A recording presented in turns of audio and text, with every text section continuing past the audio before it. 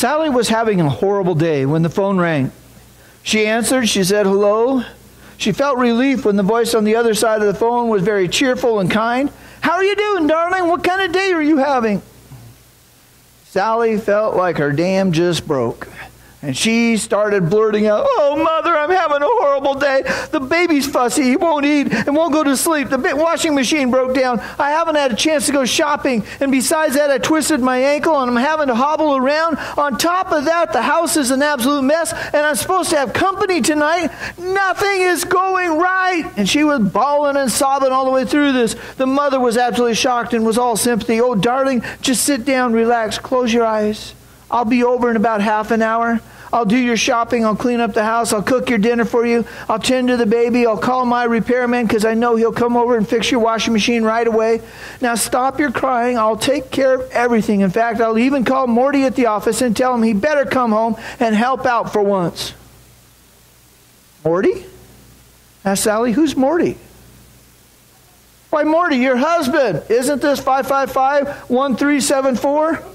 "No, this is 555-1375. "Oh, I'm sorry, I must have got a wrong number." There was a short pause before Sally asked, "Does that mean you're not coming over?"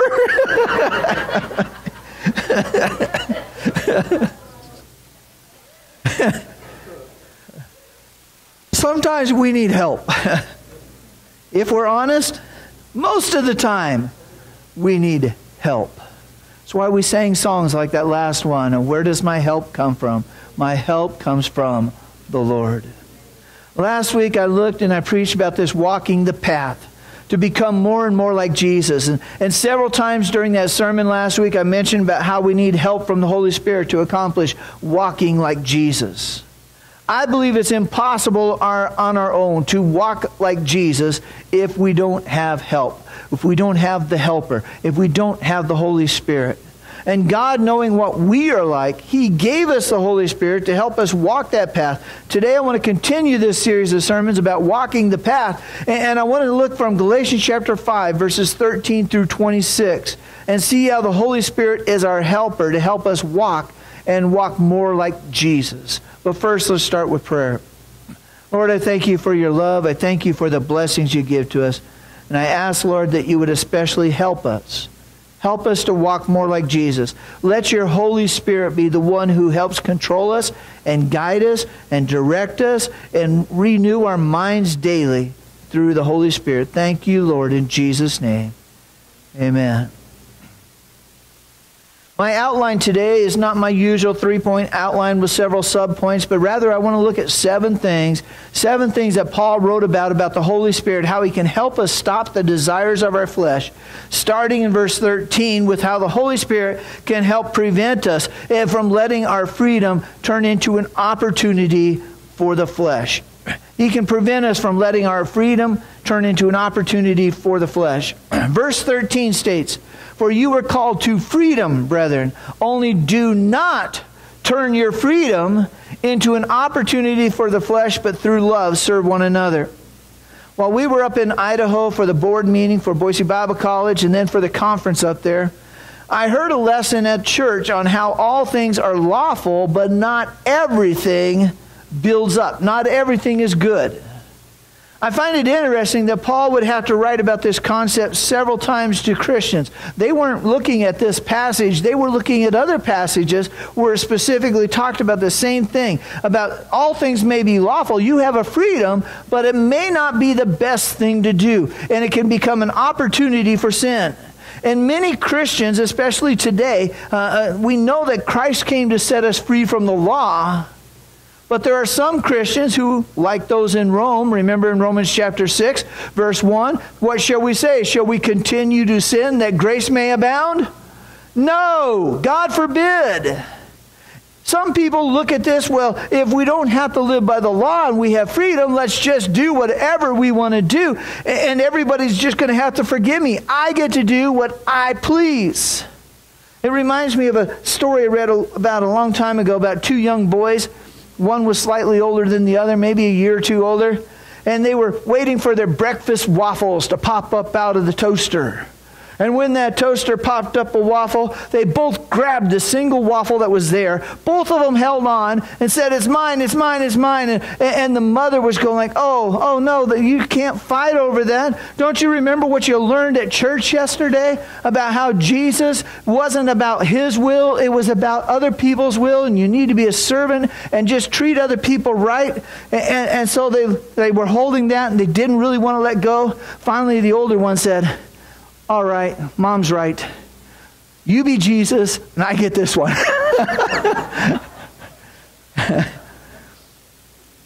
We kind of think it's funny when it's the kids.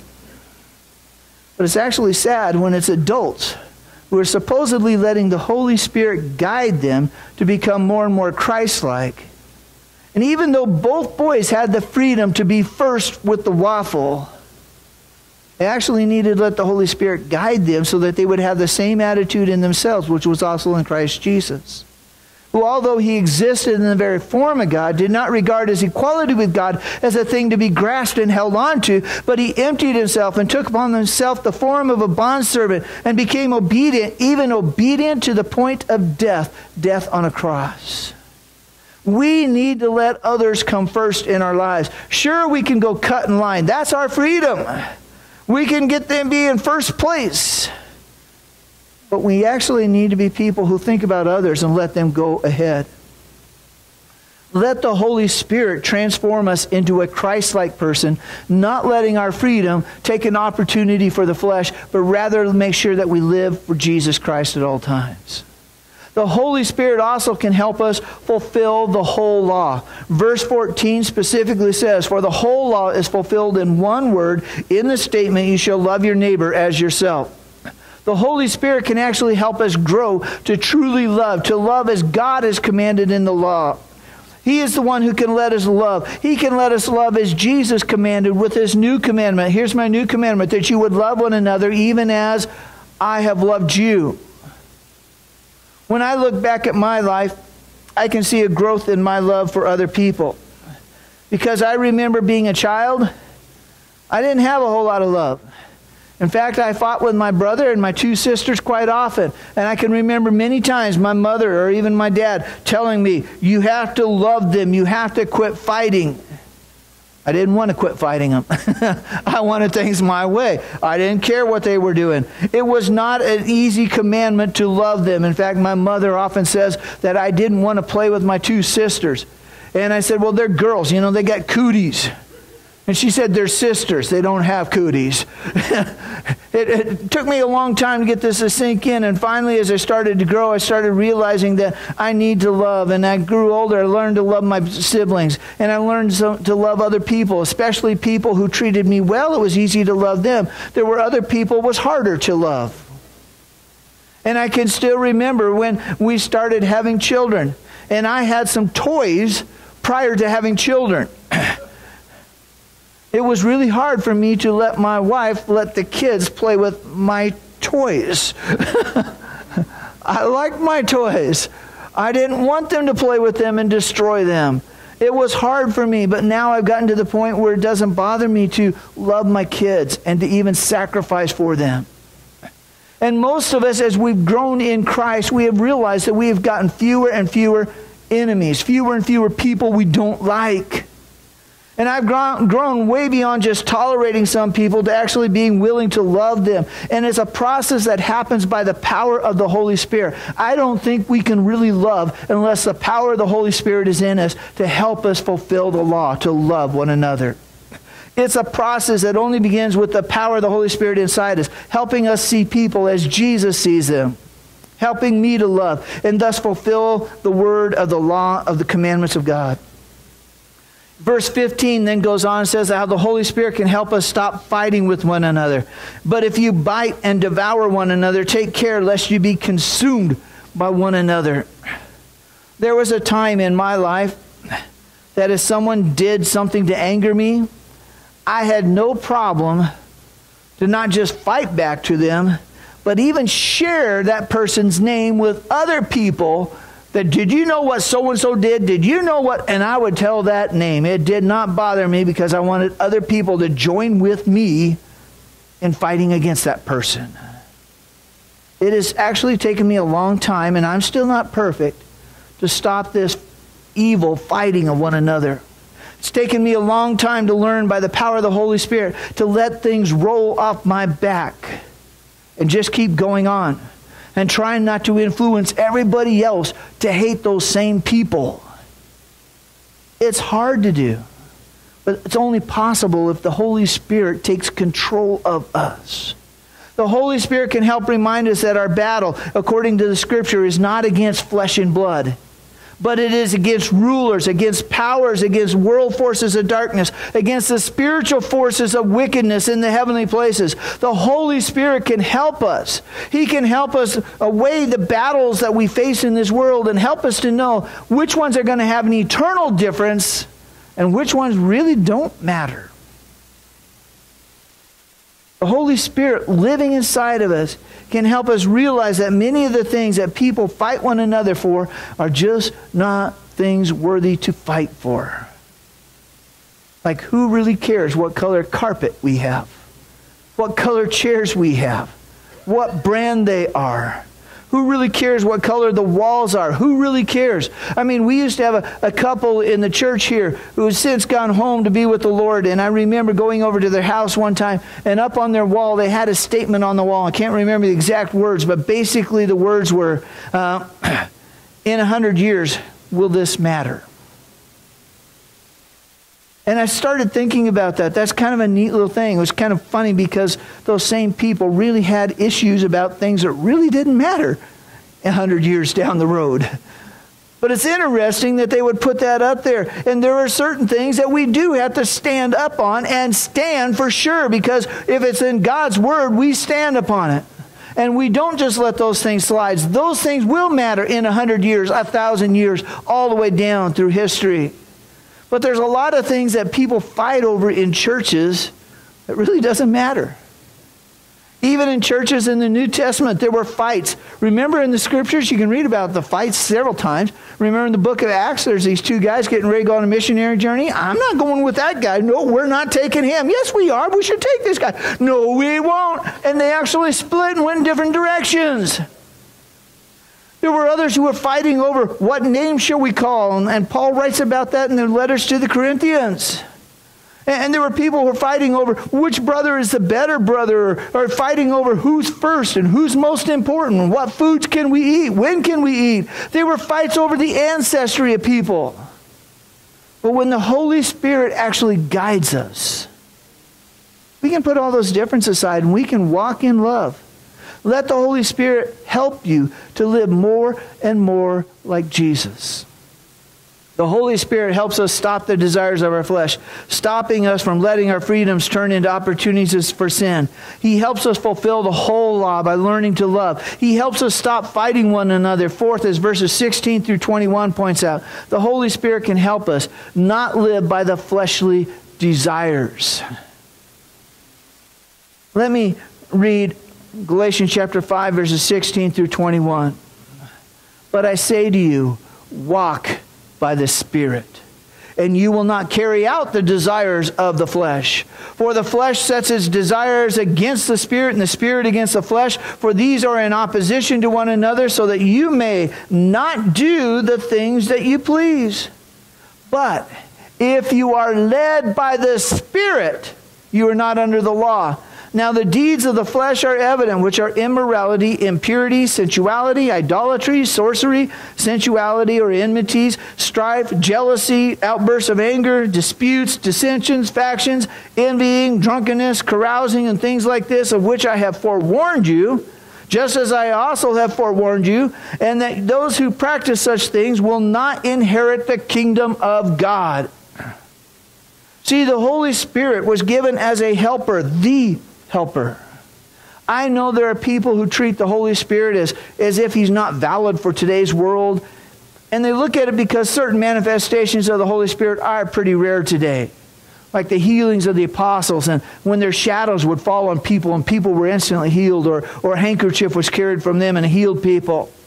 But the Holy Spirit is still alive and active and working in us, and we are not to live by the flesh but by the Spirit. He is there to help us so we don't live by our fleshly desires. He is there to tell us, no, no, no, no. Can't you hear me? No. When we're being tempted to do something and our flesh society is going like, yeah, I want to do that. And the Holy Spirit's going like, no, no, no, stop that. I know there are Christians who say, well, I was born this way regarding certain sins. And I know that can definitely be true. How many of us have ever watched a toddler? I've seen a toddler. Do they ever have jealousy? Mine, mine, mine, mine. Do they ever have an envying? Mine, mine, mine. Do they ever have outbursts of anger? Do they ever have disputes, fights, etc.? I mean, maybe our kids were exceptional and they were the only kids in the entire world that ever had those situations. But I can truly remember some all-out battles between our kids. Because guess what? They were born that way. They did have those tendencies to do those sinful things. But you know what we did? We prayed for them. We trained them with the Scriptures. We led them to Jesus Christ. We watched them make decisions for Christ and be baptized into Christ Jesus, to put it to death that old self of sin, to rise up as a new creature in Christ. And then we got to see the power of the Holy Spirit working inside their lives, transforming them to be able to say no to the desires of the flesh, to that selfishness, that greed, that bursts of anger, the disputes and all those things, and instead grow to love Jesus Christ and the fruit of the Spirit. I know there are people who would love to argue, well, you need to just be justified of the various sins of their flesh. It's perfectly fine if you have outbursts of anger because they're so short and then they're over. It's perfectly fine to be cussing and swearing and drunkenness or sexual sins, etc. But the Bible does not excuse us to allow us to practice such sins. It specifically states that those who practice, those who are continually getting involved and do in these things, they are not letting the Holy Spirit change them. They're not letting the Holy Spirit transform them, and they will not inherit the kingdom of God. It's that plain.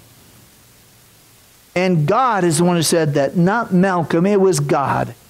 And God specifically gave us the Holy Spirit so we could battle against the desires of our flesh, to lead us, to help us, to not live by fleshly desires, but we would be changed.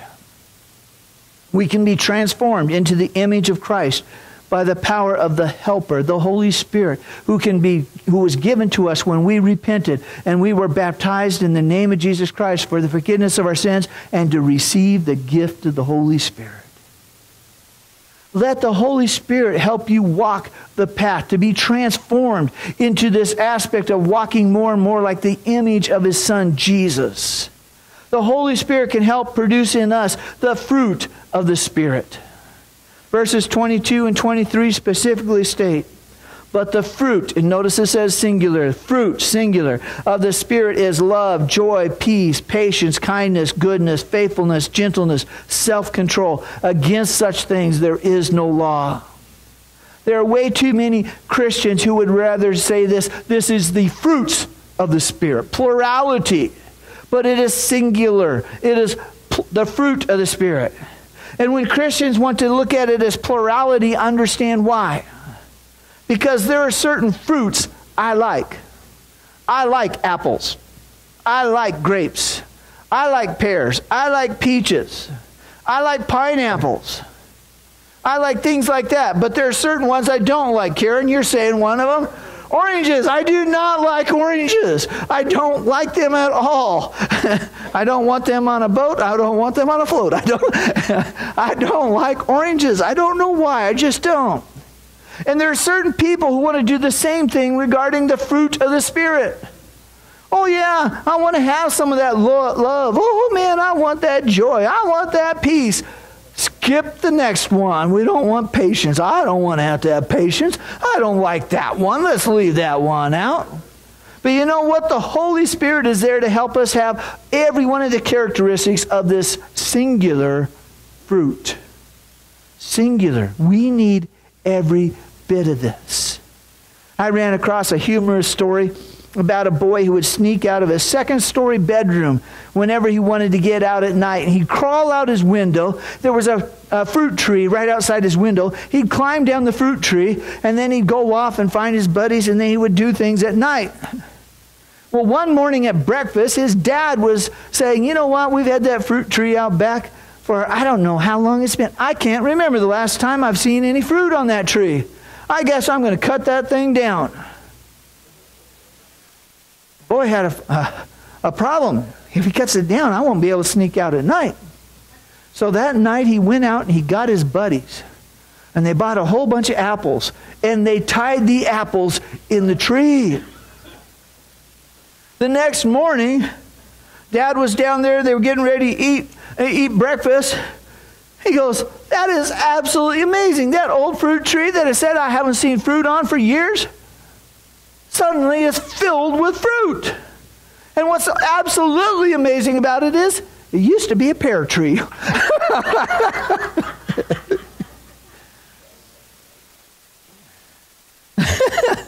You know, that dad was probably pretty astute. I think he probably figured out what had happened. I don't think he could have been easily fooled, because a tree is known by its fruit. And when it's full of the wrong kind of fruit, there's something wrong here. And when we're not producing the full fruit of the Spirit, there's something wrong here. We're trying to produce something different than that singular fruit of the Spirit. There's something wrong here. But if we will let the Holy Spirit guide us and help us, He will help us produce the correct fruit of the Spirit. We must let the Holy Spirit come into our lives and help us stop the desires of our flesh to live for Him, transformed into the image of His Son, Jesus Christ. And verse 24 then goes on to show us how that the Holy Spirit can actually help us live crucified to our fleshly passions. Now those who belong to Christ Jesus have crucified the flesh with its passions and desires. It's over in Romans chapter 6, verses 2 through 11. It tells us more fully how this was done. That when we were baptized with Christ, we put to death, we were united with Him in His death, His burial, His resurrection. We crucified our old self of sin to rise up as a new creature in Christ Jesus. Yet even so, we need the Holy Spirit to help us to continue to live crucified to those fleshly desires and passions. I'm reminded of what Jesus taught in Matthew chapter 12, verses 43 through 45. He was talking about when you cast out demons, that if a demon leaves somebody and they go out and wander and can't find any place to come, if they come back and they find that the person that they were cast out of, there's clean, but there's nothing in there, what does that evil spirit do? He goes and gets more evil spirits and comes back and fills him up and makes him worse than he ever was before. And I think about that over and over. When we were baptized into Christ Jesus, we were given the gift of the Holy Spirit. But if we don't let that Holy Spirit take over in our lives, if we are squelching the Spirit and His power to work in us, if we want to make sure the Holy Spirit's unwelcome in us and we choose to go back to sin, then we're leaving ourselves open to be filled up with something worse. Much worse. And once the fleshly passions were crucified in our baptism, we must be filled with the Holy Spirit. And we must keep Him actively working inside of us so that we don't go back to our sinful past or even worse. The Holy Spirit was given to us to fill us up and help us live crucified to the fleshly desire. And He's given to us to help us stop the desires of the flesh. And then in verses 25 and 26, we learn that the Holy Spirit, He can help us truly walk by the Spirit. If we live by the Spirit, let us also walk by the Spirit. Let us not become boastful, challenging one another, envying one another. Last week was really part one of this transformed sermon. I was looking at being transformed into the image of Christ. I kept mentioning the Holy Spirit, how the Holy Spirit needs to work in us to transform us, to change us from the inside out, to let us grow into becoming living bodies for Jesus Christ, sacrificing our fleshly lust to grow, to walk by the Spirit in everything we do and say. And that's why this sermon has to fit right together with it. Paul even brings us all down to one short statement, verse 26 there. Let us not become boastful, challenging one another, envying one another. In other words, guess what? It's not about you. It's not even about how others seem so much better or so much more holy than us. And oh, I just can't live up to them. Or they're more talented than us. I don't have those talents. It's all about the power of the Holy Spirit working in each one of us to change us to become more and more like Christ every day. And if you want to be great, then learn to serve. Let the Holy Spirit change your values into the values that Jesus has, who came not to be served, but to serve and to give his life as a ransom for many. Don't let the fact that you have been set free from the law system to let yourself go back into sin and let sin abound. Live differently, guided by the Holy Spirit. Let the Holy Spirit help you grow in love, which truly fulfills the entire law system that you've been set free from, but we still need to live by. Doing what is right, which is love. Let the Holy Spirit stop you from fighting one another over petty things, things that won't matter for all eternity. Stand up on the Word of God for the truth, but let the little things go. Let the Holy Spirit help you not to live by the fleshly desires, always wanting to gratify your own lusts and your own desires. Instead, let the Holy Spirit produce in you the real fruit, the true fruit, the fruit of the Spirit.